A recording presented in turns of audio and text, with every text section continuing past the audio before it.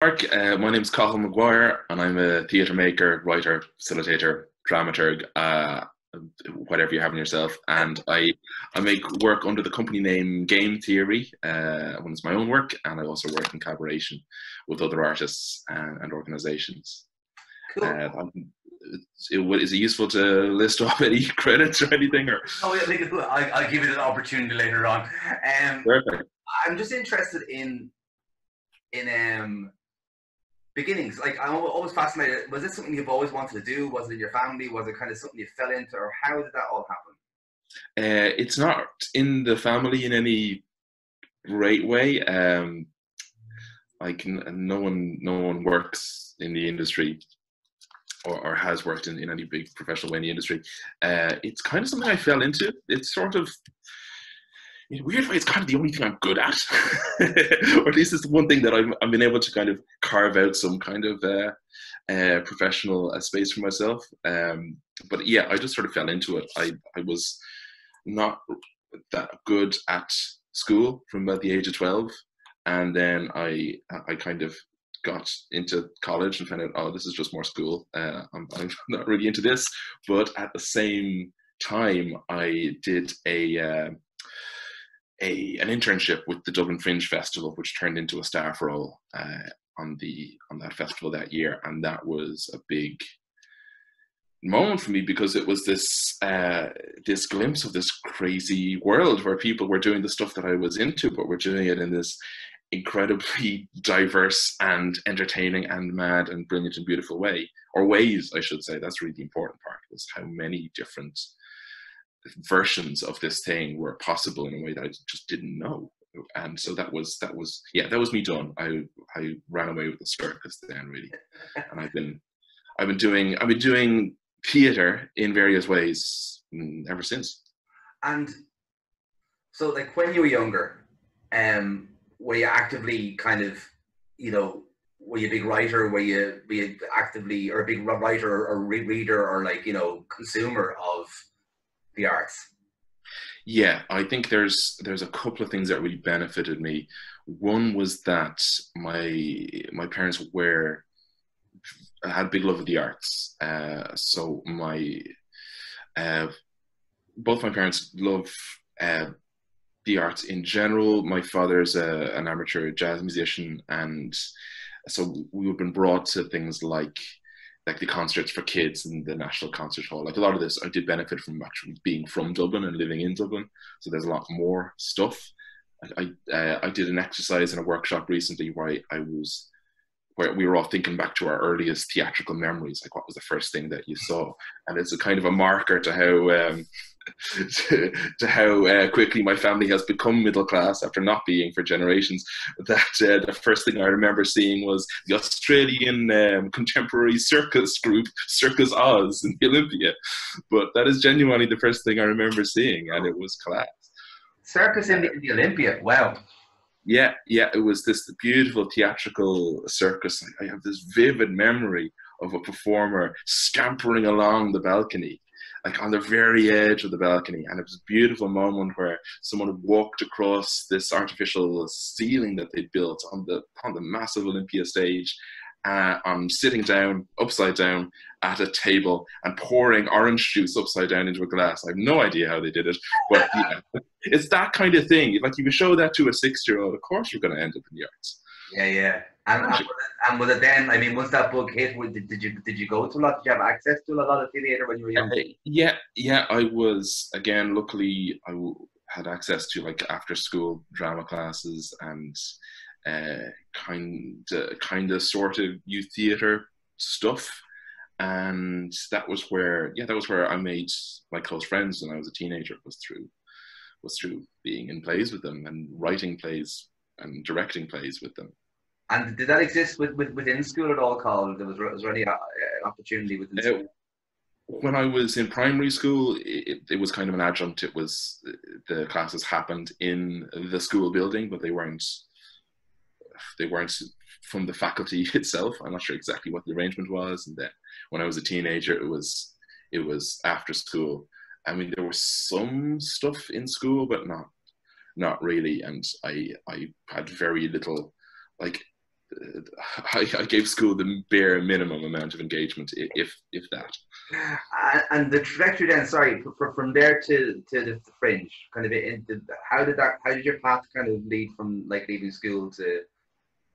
It was entirely coincidental in that way of just someone knew someone. A friend of the family who was like a massage therapist and sports guy. He was a sports guy, Mark. Yeah, okay. He was a giant Australian sports guy. He worked with various sports teams doing physiotherapy, and a friend of his from back home in Oz was coming over to be the artistic director of the Dublin Fringe Festival. Okay. And because he knew that I did arty stuff, he said, give him a call. I did. I got an interview. I got the internship. I didn't mess that up, so they put me on staff.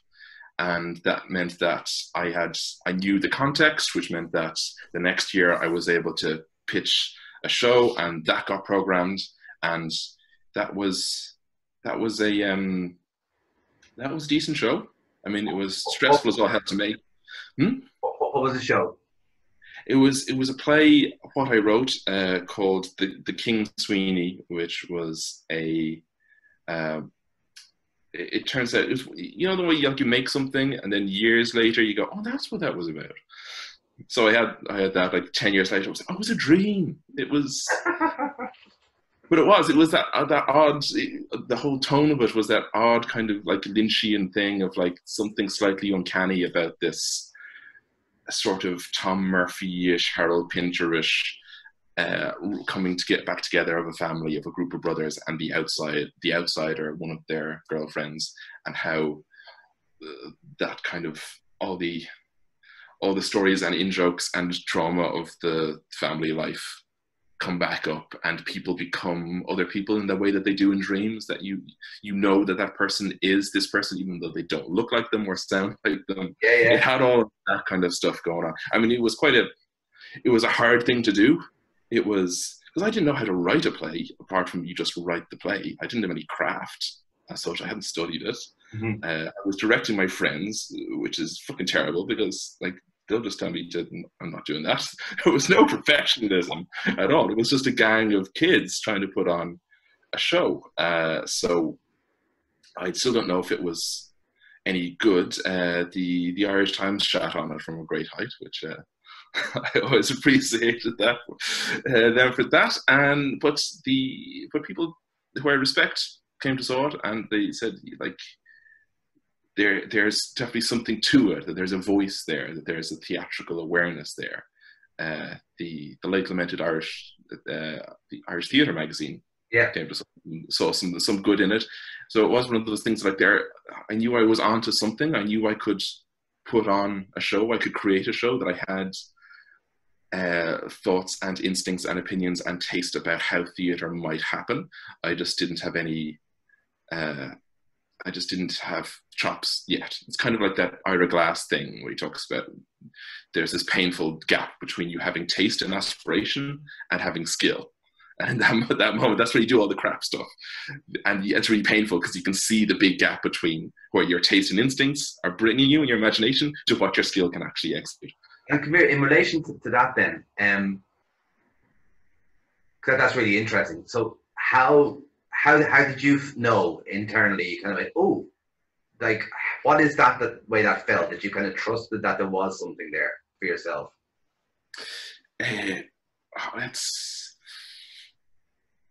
The short answer is yes, I did trust that there was something there. How I trusted that?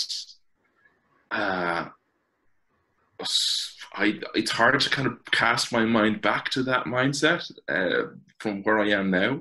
I'm sure a lot of it was driven by insecurity and ego and sheer bloody mindedness.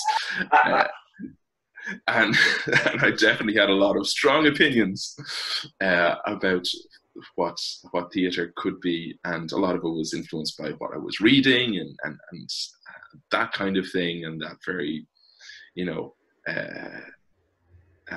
playwrights that I was influenced by at that stage. So it was quite a tight little box. Yeah. and it was very much a young man's like, yeah, this is what I want to do, and it's coming from the quite unformed place.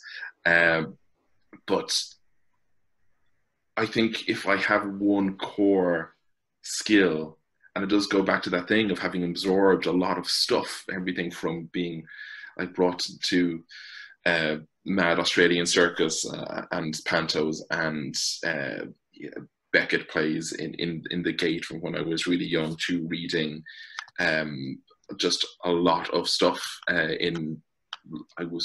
had the great good fortune to be educated in 2 different languages, which give me a different perspective and access to different culture. But having a quite just a broad intake of culture, and especially stories. I think that's possibly it's probably not as big a gap now, but that when I was a kid, that was the big gap between cool and uncool, between being, hip and being dorky, was that hip was music. Yeah. And all the dorky stuff was stories. Yeah, and as much as I love music and play music, and still like music drives a lot of what I do, this core part of me is around stories. And if I have one core skill that I've derived from all of this, is a slightly freakish ability to not just tell stories, but to intuit how a story might be told. Okay. So given a story, having a sense of how to shape it in the real-time exchange that theatre requires, when an audience can take it in. Okay. Go back. What was the second language, Carl?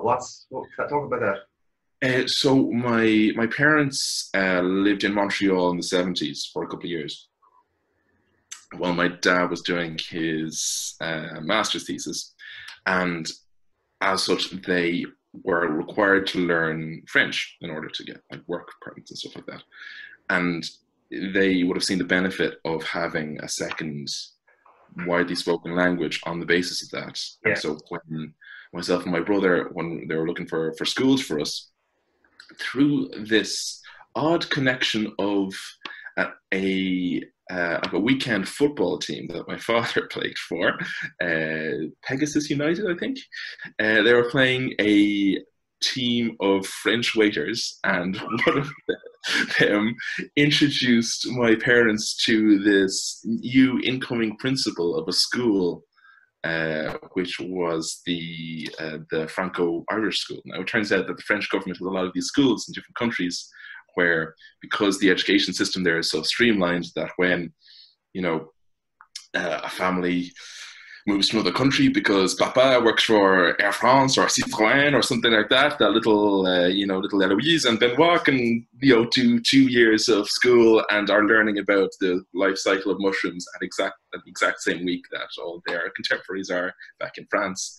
But it was this tiny mad school where there was Irish kids and French kids, and like in this era when Ireland was not multicultural, I had the good fortune to have like childhood friends from Korea and Egypt and Belgium and places like that. So I had this kind of idyllic early schooling in where I was like, my parents still tell stories about me being frustrated that I don't know the English word for something, which was slightly cringy, but it's how I grew up. And then this sudden sharp left turn into a more Irish education system, which didn't really suit me. But that's a long roundabout way of saying I speak a bit of French.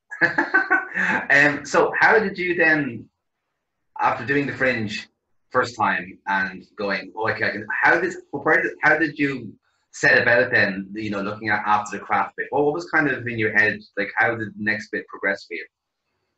Well, the next bit was I made another show, and I learned the hard way that this is not a good reason to do a show. I did a show because I felt like I should. I felt like I should make a show in the next Fringe, and the mates who I had made the King Sweeney with were kind of like, yeah, I'm going to leave this one, which, to be honest, fair enough, with the benefit of hindsight.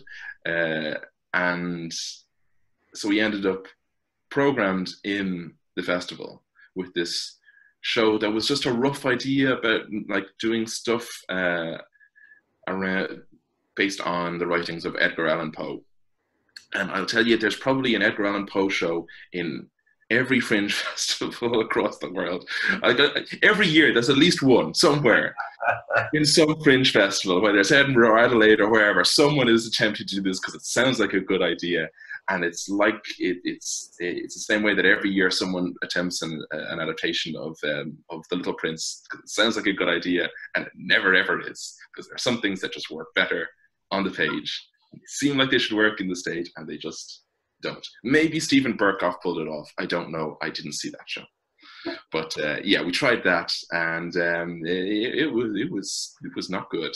It was because it was made under duress. It was made for no money because we had an obligation to produce a show, and I was a bit burned after that. I'll tell you the truth. And so I went back to performing and to doing shows with friends of mine and just trying to get back some of the love of it. Now it turns out someone, I can't remember who said this, I wish I could, someone said, if you think you have a shot at living a happy life without being an actor, don't be an actor. And that is very, very solid advice. And because I'm just not that good. I'm not that good. I'm not that good an actor. I'm okay. I'm pretty good. I'm not that good, and I didn't have the love for it. I love actors, and I work with them when I'm allowed to work. I work with them, and they're great. And one of the things I love about actors is they're able to find the craft of it in any old shite. There's some actors who are able to go, this is terrible, but I get to do this thing that I love, and I'm going to focus on this one thing that I get to do, whether it's this one line or there's just the discipline of being in a terrible show and still being a professional. I didn't have that. I didn't have that deep, like the craft wasn't like deep within me as a performer. But I was able to, being in these shows, both good and bad, I was able to kind of identify the decisions that were being made by the director and by the creative team, and go, that's interesting how that's working, and that's interesting how it's not working. And I tell you, you learn a lot about directing by being directed badly. So having been directed badly and going, well, I could do better than that, that kind of put a little bit of that put some meat on my legs, as the Swedes say. And but then the big breakthrough was I studied facilitation. I studied as a youth theatre facilitator with the now sadly very tragically defunct arts training system that Dave Kelly and John Tate and Alan King, who were all working with what was then the National Association for Youth Drama, now Youth Theatre Ireland, they put together. And that was brilliant, because that was, not only was I in the real workshop-based youth theatre that I never knew I missed out on, and was actually discovered that was how I learned. I learned in a very participatory, non-hierarchical, informal way. So suddenly I was kind of on this high of like, oh, this is what I needed. This is the thing that was missing. And we just got to play games, and then think about playing games, and then play the games better, that's why I called my company of one plus whoever, that's why I called it Game Theory, because that's what I love, is playing and then thinking about playing so you can play better or differently. And that was also a beautiful mix of people, because it was both theatre professionals who were like me, kind of on the bubble, people like Dan Colley and Sean Dunn, who are still working now, and actors like Sean Curve and Leanne O'Cleary and Dee Burke as well. And it was also people who weren't theatre makers, who were youth workers. And that beautiful combination really just it gave me a year of freedom to play around, to be on the dole and be paid to go to this training that I would have paid myself to be a part of. And it gave me technique. It gave me skills. gave me an approach. But the most vital thing is that it gave me the thing that college really gives you, which is time spent with other people who love the same thing you love. And that was the thing that I didn't have. That was Yeah. the thing that I missed out on when I didn't go to college, was being with contemporaries and becoming such good friends with Dan Colley and Dee Burke, who were like, Dan was he was maybe 2 years away from starting working with Collapsing Horse. Dee was working as an actor with Anu. Myself and Dee and Dan, we collaborated on Dee's Show in a Bag show 2 years after that. And it just gave me this new network, this new set of relationships, and a new start, really. Yeah, it's fascinating that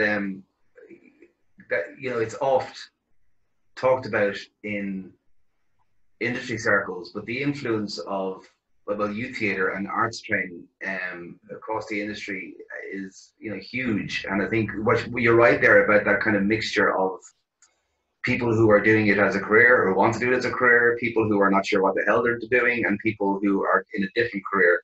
It's a huge, it's a great grounding thing. And having worked for many years myself, in youth theatre, that's where we met, facilitating national youth theatre. I just think there's something really special. And as I say, as an adult who, that hasn't experienced that kind of college or dram soccer, whatever it is, that kind of collegiate feeling. It's a great place, and the work that the Youth Theatre Ireland did with our arts training has been phenomenal. Can I bring it forward then, from that experience and from that new grounding, let's say, that you had? Where did what was important to you with the company then? Like, what was the thing? What was it like? Okay, this is what I want to do. I wanted to make the work that I wanted to see and that I hadn't seen yet. Okay. It's really what it came down to. And practically, how was it interesting to you about practically how did you go about then kind of making that happen for yourself? So myself and Dan Colley and Dee Burke, we got on really well in that, because you're in that environment and you're saying, oh, I like the way she thinks, I like the way he thinks, and we vibe off each other. I had this instinct that we could work well together. And so we met, it would have been maybe probably less than a year after we graduated, in what was the empty former Gaiety school space, which would become Fringe space, and just talk about ideas. And I had a few in my back pocket, but the one that really seemed urgent was a show about the internet. And at that stage I knew three things about it. With that it was, first of all, a show about the internet but even then my instinct was that it was kind of documentary show about the internet, a non-fiction show about the internet, that we would never show the internet. It wasn't the case of like, and here is Wikipedia, which led to, and the adjunct to that was no visible technology. So no microphones, no monitors, no screens, no projections. And that it would be called Always Alone Together. Because that's, to me, what the internet, the experience of the internet is. And so we had this line, and then we got some Fringe Lab space on the back of the having all worked together on Dee's Show in a Bag. We had that relationship with Fringe again. And so we got a development space where we just sat around a table and read stuff, read to each other. I'd come in, I'd rake a lot of stuff that I'd printed off because I didn't know how the internet worked. That was why I wanted to make the show. I wanted to make the show because there was this thing that had happened essentially in my lifetime that had completely changed the world, and I did not understand it, and I wanted to understand it. My instinct says, if I can make a show that makes other people understand it, then I will have had to understand it in order to do that. So that was the impetus. And it went through various layers of non-funded development over about 4 years, off and on. And there was a version that we made that had 5 actors in it, that was a classic case of like strong but wrong. It's like, I see what you did there, didn't work. And then at roughly the same time as I was doing Arts Train, I was doing this. There was this other little micro community that I'm very grateful for, which was a classic thing of stuff that happens during a recession. This art space that no longer exists popped up on East Essex Street, and the Exchange is what it was called, and a lot of young artists and creative people and cultural workers all crossed over in this space, and there was this beautiful open mic storytelling night called Milk and Cookies Stories, which went for several years, which I told the first open mic story at the first event of terrible grammar, but you know what I mean. Yeah. And so I did this. I started doing this thing, which was inspired by an idea from one of my pals from that scene, one of the co-founders, a guy called Shauna Hegartig, which is non-fiction storytelling, where I would go and I'd research a thing, something that intrigued me, whether it was the theatre superstitions, or the origin of the song My Way, or how LSD went from a pharmaceutical to the drug of the counterculture, and I would just tell that story. And then we realized that that was probably the right format for Always Alone Together, is just me armed with these brilliant stories that we'd found and just telling them, and that became the show. And how is that for you then, who was kind of, back on stage again with that? And how was that for you? Was that kind of daunting? Yeah, it was. I did. My go-to line about it is actually stealing a line from Truman Capote, who famously said of the book On the Road, "That's not writing, that's typing." So when asked about doing Always Alone Together, it's like, it's not acting, it's talking. It's story. I wasn't playing someone else. I was me in my own clothes on stage, telling the stories. A little bit of acting sometimes, small bit. How has the company developed since that, Cathal? What kind of, what did that kind of show give to you in relation to what you wanted to do and what you still want to do? Well, it gave me a bit of street cred, as in people in the industry came to see it, and seemed to really like it. It's one of those shows that hardly anyone saw, but almost everyone seemed to like, which is, it's now really frustrating that was the year that the Irish Times stopped reviewing everything as a matter of course. So we got one crit, which was not really useful, because it was one of those classic examples of a critic reviewing the show that they wanted the show to be, or thought the show should be. Yeah.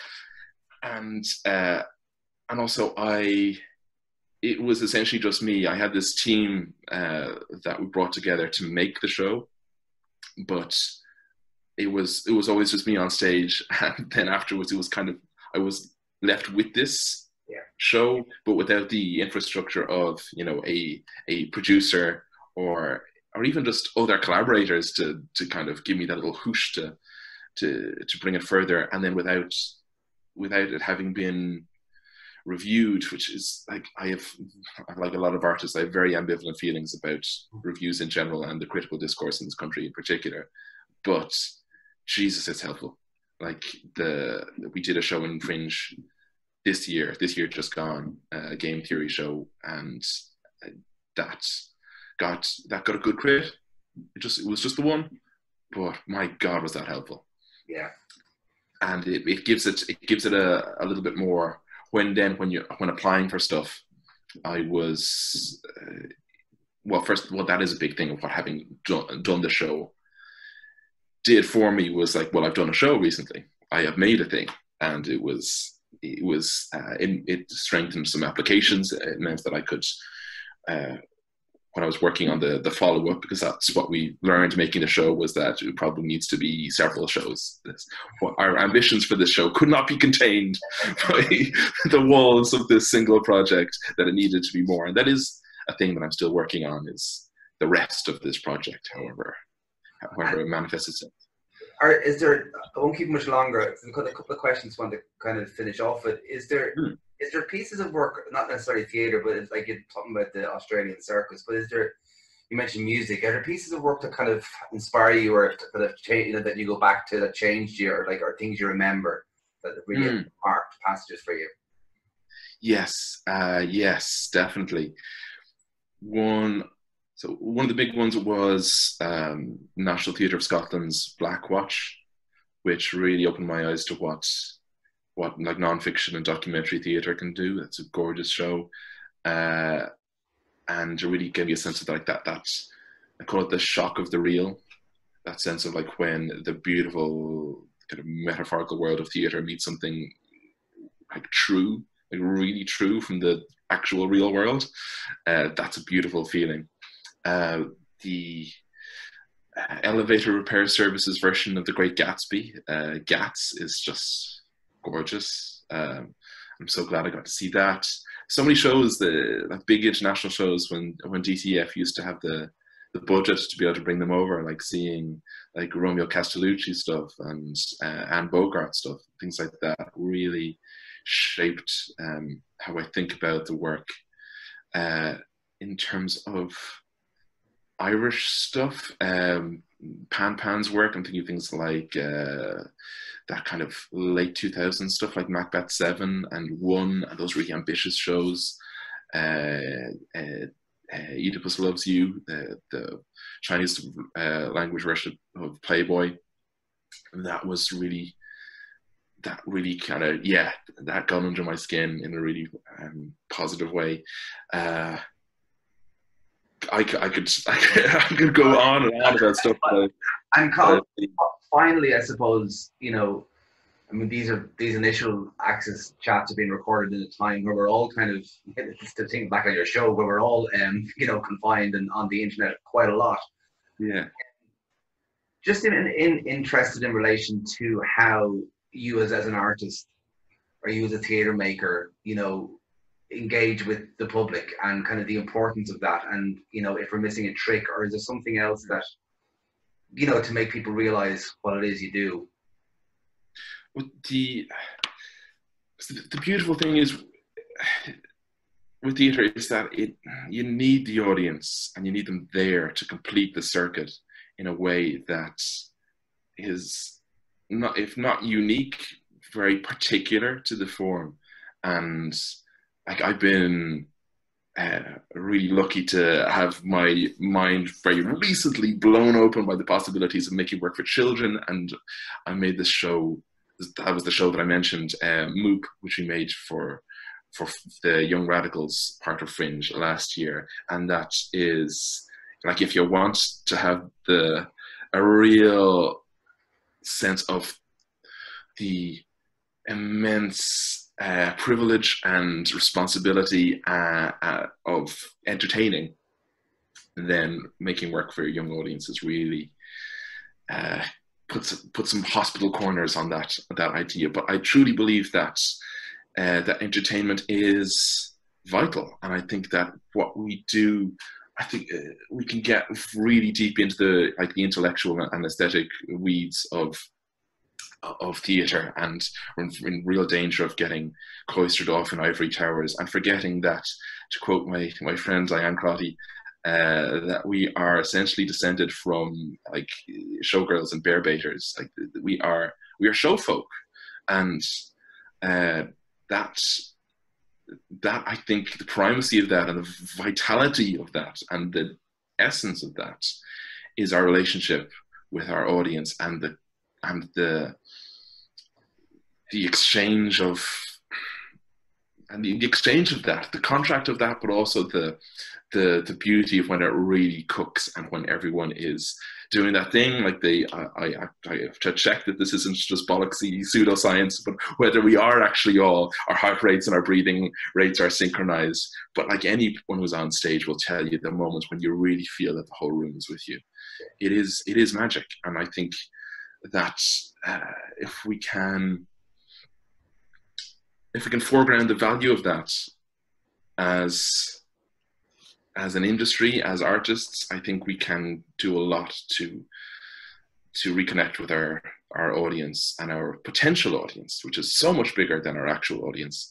I'm saddened by that, but I remain optimistic that we can reach out, we can find them.